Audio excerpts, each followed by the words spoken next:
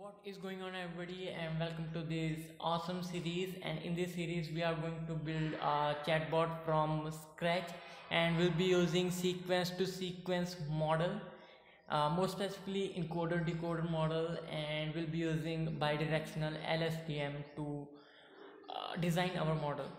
And I'm really sorry because I was not able to upload videos in the past days, so I've decided to take something awesome to you, and I'll be again creating this chatbot in this series.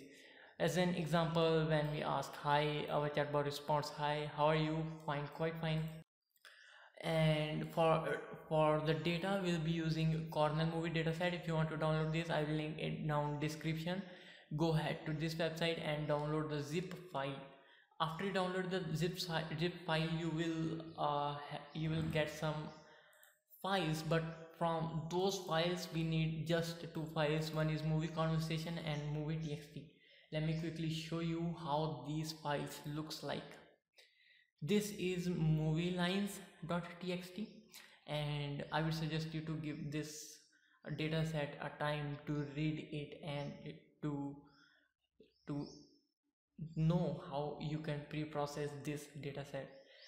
Quickly, let me explain you. Over here we have the id of the conversation, then user, then movie, then the name of the user, and this is the dialogue itself. And this file contains the whole conversation between the this id which I have shown you. So these are the conversations. So basically we have a total of so many conversations. I think we have total of 83,097 conversations, full conversation between the users, and you can give more time to understand this dataset. Alright, so let's quickly jump to the spider, and make sure you have the python file and the data file in the same directory. If not, you have to give the full path which I'm going to define in a second. So for now we are not going to import any library. So what we are going to do is to open the files first of all. So I'll be using spider because it's quite easy to access the variables from this variable explorer tab. So these are my files in the corpus folder. Let's first open the movie lines. Let us name it as lines, and we'll be saying open.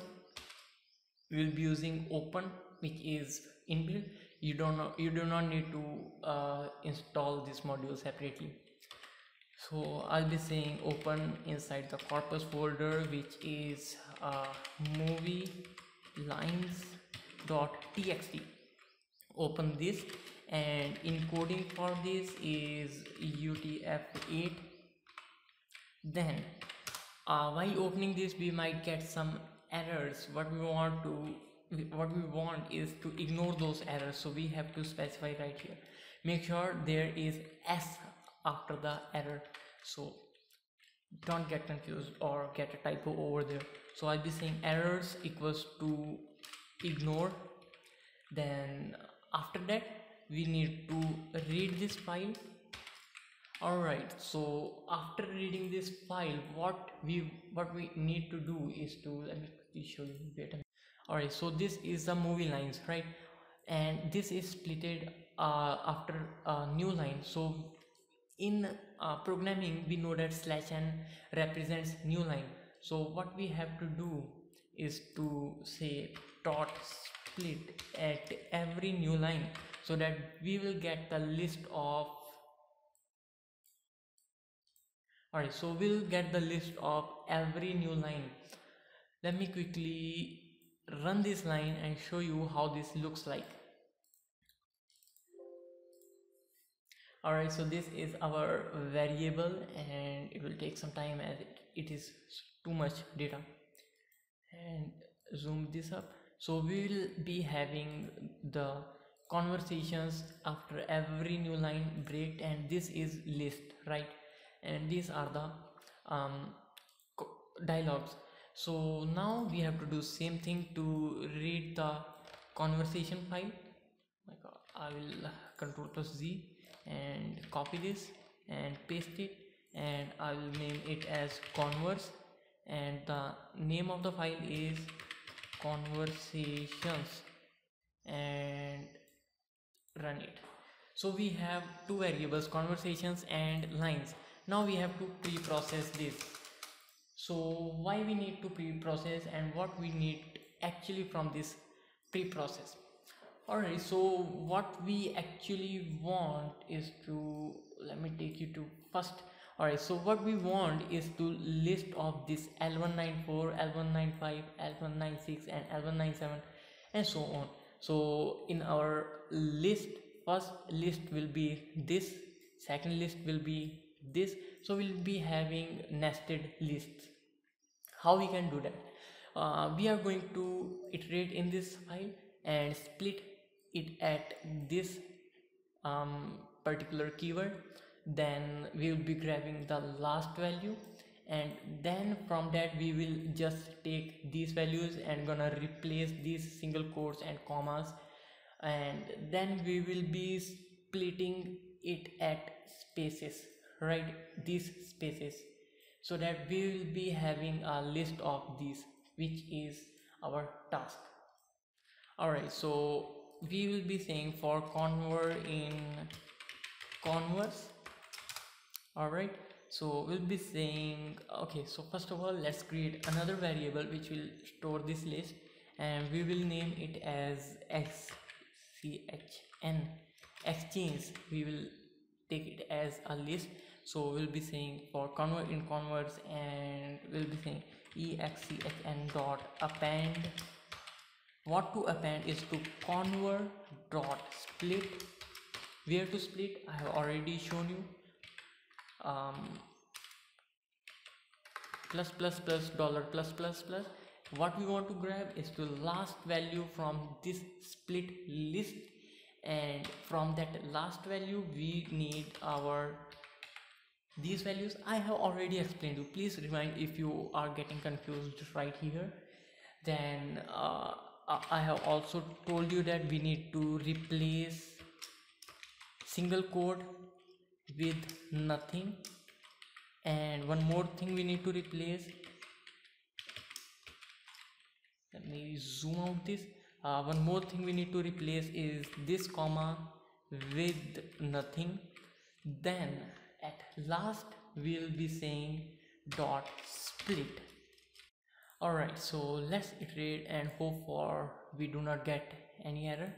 Let's run this up, and congratulations, it will take some time to open.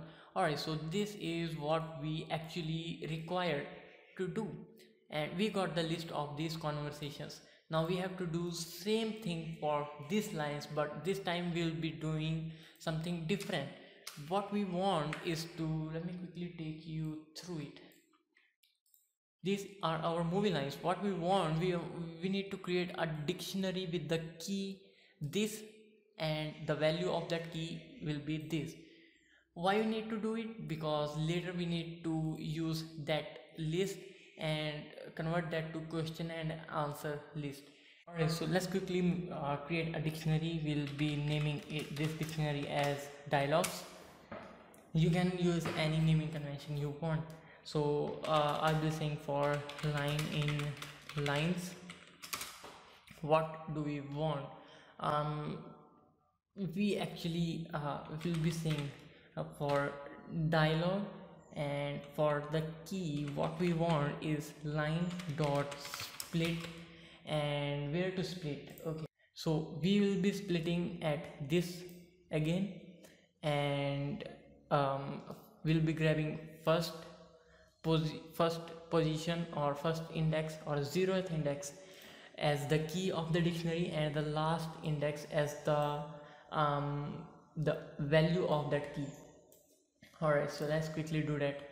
Alright, so we'll be saying line dot split. Where to split? At dollar. Alright, so split at this position to, okay, what is this? Alright, so we need to Alright, so we need first position as the key, and as the value what we need is to we'll directly pass it line dot split, where to split at plus plus plus dollar plus plus plus and give it a space, and what we need is the last value. This is quite easy compared to previous one. Let's run this, and we'll be having a dialog dictionary. It will take some time to load. Alright, so this is the dictionary and that is what we want. As you might know that for training a sequence to sequence model, we need to convert our data to questions and answers, where question will be the input to our sequence or encoder. Encoder will output a context. We will talk about it later in detail. We need to convert them to question and answers. How we can do that? That is quite easy. First of all, I'll be creating a list for questions and a list for answers. For training, we need to pass questions, and we will be expecting it to predict the answer, and we will calculate the loss based on original answer and the predicted answer. Alright, so for doing that, what we will be doing, and okay, we have our exchn. Okay, this is it. This is the list of conversations. So what we need to do is to iterate over this list, and then from that iterate in this particular list, then this particular list, then this particular list. And when we grab this particular value and this particular value, we'll be using that dictionary to access the value by passing in this key, this key, this key, and so on. So we'll be saying for name it as convert, because we are not using this old variable, and I'll be saying for convert in exchn. And what we'll be doing, will be iterating through the list, and then we will be iterating in that convert list, because convert is also a list and exchange is list of list, nested list. So we'll be saying for I in range of length of convert, and now -1. Why -1? Give me some time to open this. Alright, so this is the list. As an example, think of this, that like these two are the question answer or conversation, one conversation. So what we need is this as question and this as answer, and if we take this as question, what will be the answer for this? We will have no more answer for this. So what we need is question will be length -1 and answer will be up to the length of it. I hope this makes sense to you. Make sure this whole code makes sense. So we'll be saying questions dot append. What we need to append? We need to append the value from this diag. So we'll be saying diag, and this index position, meaning convert, in the convert, that index position I as a question, and this is it.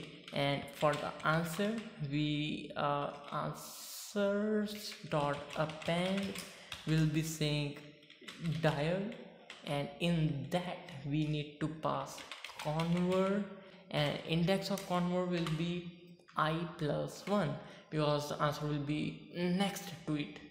Let's quickly run this code and let's see how it looks like. Alright, so these are our answers, these are our questions, and it will take some time to load. Alright, so these are our answers, these are our questions, and let's quickly see if any question makes sense. Let's grab this seventh one. Seventh one says why, and here says unsolved mystery. You may spend some time to look at them, but they are clearly question and answers. And now we will delete all other variables which we are no longer using. Why we are going to do that? Because when we using Kaggle to train this data set, then memory would be the greatest issue, because it requires a lot of memory when we one hot encoding output vectors. So we need to delete them all and lines. Let's run them up and we will be having just question and answers. Alright, so this is it for this video in this series, and in the next video, and with this said, I would like to end this video. I will see you in the next video. If you haven't pressed the like button, make sure you hit the like button and subscribe my channel for more such awesome videos.